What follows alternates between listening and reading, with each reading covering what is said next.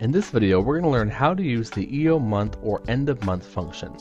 Let's say you have a report in front of you where you have to go ahead and put in the end of month date. Instead of typing that in every single time you use the report, you can go ahead and have a function do that work for you. We'll start here in cell B5. I'll say equal EOMONTH and tab it in. Two arguments here. First of all, it's my start date.